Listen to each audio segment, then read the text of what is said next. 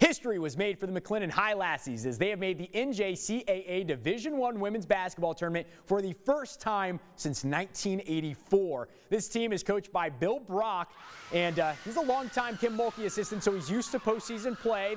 Led them to a 27-win season. They're going to play Murray State at Lubbock Christian University. I think it's really big for our school and it's really big for our program. I think the main thing that we tried to do when we came in here is that we wanted to try to create a culture of winning, but more so than that, and we want to try to create a situation where everybody's on the same page. Mission accomplished, Bill. History is made. The showdown versus the Racers will be on March 23rd at 10 a.m.